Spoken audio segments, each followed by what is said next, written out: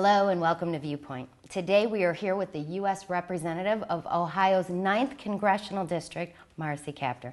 Congresswoman Kaptur, thank you so much for sitting with us and talking about trade. What a pleasure to be with you, and I know your members are listening and your officers.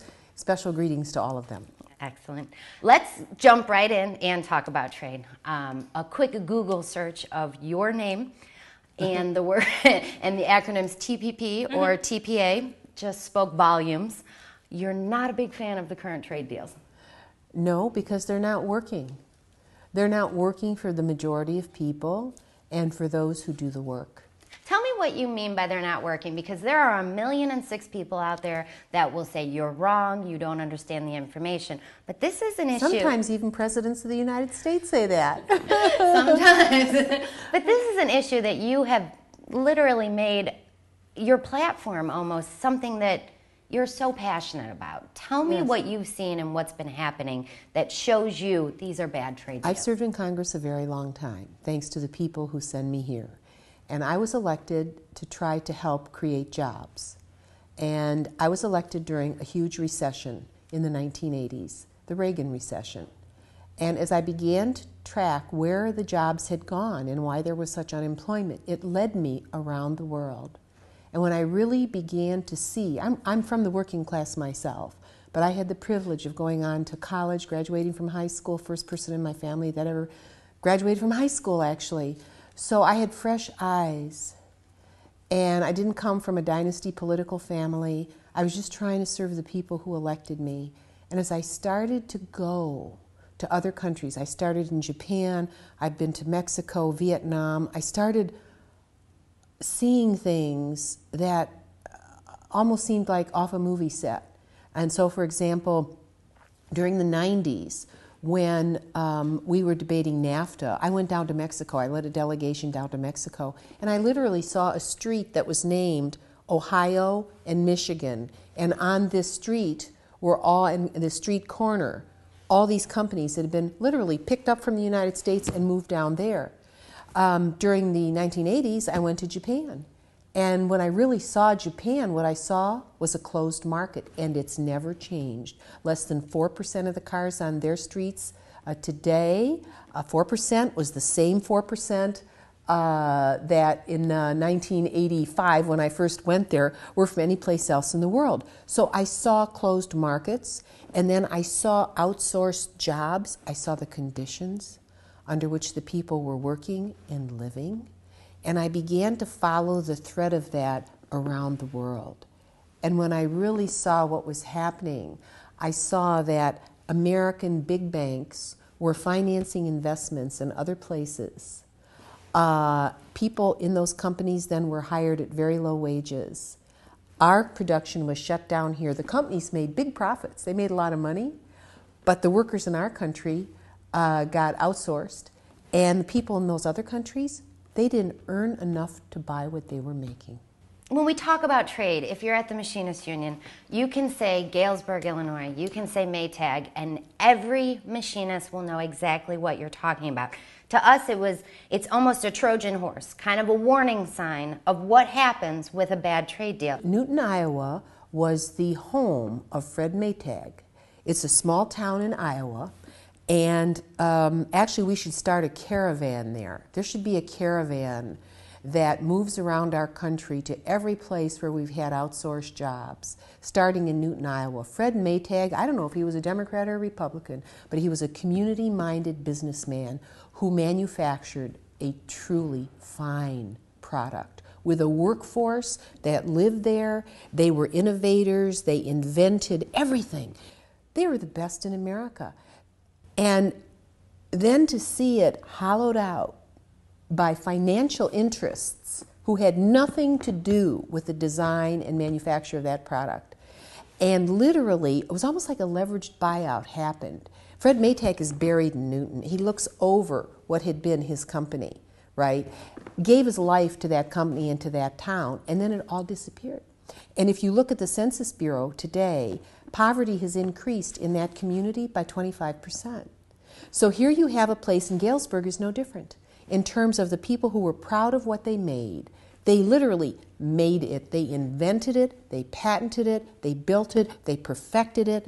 They were proud of what they did. It was made in the USA. It was excellent. It was and when I saw a company like that outsourced and the product cheapened, I thought America's gotten weaker. America has become less because of this. Well, and what people don't understand is it's not just about the product, and it's not just about these jobs. These jobs represent people and families and cities and generations of businesses that rely on a place like Maytag, that once Maytag goes, I just don't think they see the dent it leaves, that sort of situation. That's right. It leaves the fabric of America weaker. And post-NAFTA, the average salary of families in my region has gone down by about $7,000 a year. We've lost auto jobs, steel jobs, companies that manufactured school supplies. Oh goodness, automotive parts, coffee makers, I mean, clothing companies, shoe companies, just an exodus. Companies that made units for bathrooms, sinks and tubs, and gone.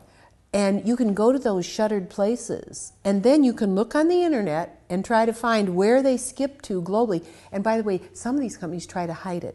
So it's harder to find them now. I remember I brought women workers from Honduras and Dominican Republic up to our district one time, and they were working in the clothing industry. They were being paid 10 cents per t-shirt. They got to my community, we took them to some shopping centers, they found the t-shirts that they made, they were selling for $20. They couldn't, Did they know? Did they know that? No, they had no, these were young women, they were exploited workers. They came on a religious exchange. They were shocked. They'd never been in America before. They were all under 30 years of age. It's a tragedy. Well, right now, the trade bill that everyone's talking about is TPP, right. And they're calling that, I know labor calls that NAFTA on steroids sometimes, right. And we're worried, there's no doubt. For someone who's not inside the Beltway, there's a situation with TPP, the fast track or the TPA. Can you explain a little bit what that means and what that's about? Because I know you've been passing some legislation to try and make that situation more transparent. Right. I have a bill that would basically say, hey, before we pass any agreement like this, give Congress a couple months to read it and figure out exactly what's in it. Right now, even though I have read the agreement and I have some questions about what different provisions mean or how they might be interpreted, I can't even talk about it publicly under threat of criminal prosecution. What kind of a law is that undermines the rights of members of Congress who are elected by the American people? We are their brain and voice here, and yet we are throttled. We are shut off in our ability to even talk about it. And what the president wants to do, and presidents before him, the executive branch, they want to bring these agreements before Congress and say to us, take a vote, that basically if you agree to vote on the final agreement, you have 60 days to read it when it goes public, but you can't amend it. But give us the right to give you the 2 months to read it publicly, and then you can say yes or no to the whole agreement. So if there's a provision in there that we don't like for some reason, we can't change it. I mean, what kind of mindless usurpation of power by the executive branch is this? I think it's a constitutional breach. I think what we are looking at is a 1,000-page treaty. It ought to be considered constitutionally as a treaty, be open to full sunlight in the Senate, and not brought up here under this artificial trade promotion authority, which basically just says, give them free rein. And you have no right, Congresswoman, to amend it. Yeah, you can read it publicly now. So what? And then swallow the whole pill, up or down. Not very smart.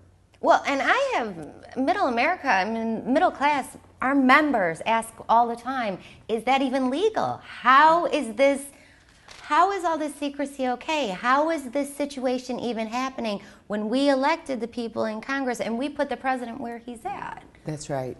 That's right. The president's wrong on this one. Presidents like this because it throttles Congress. It shuts us down. We can't question it. We can't try to insert language. Like there's one provision I very much want to get in there, which is in other former trade agreements. I can't tell you what it is publicly. Isn't that something? And all I can tell you is that it is a very important issue, important to our country. And I can't tell you about it, and I will not have the right to insert it in this agreement so that it matches what's in some of our former trade agreements. I won't have that right. Well, and manufacturing was one of those industries that was hit particularly hard, especially in your area, in your state, in your district. What does it look like now back home as compared to the way it looked before these trade deals? Oh my goodness. If I look at the major cities that I represent, like Cleveland, Ohio, and Toledo, Ohio, and Lorain, Ohio, what's happened in Cleveland and Toledo is that the health systems have become some of the major employers in those cities. Whereas before, you had major manufacturing corporations that led the job creation in those regions. And I just experienced in Lorain, Ohio, an additional over 800 steelworker jobs. They were pink slipped, and imported steel was coming through the port of Cleveland that same week.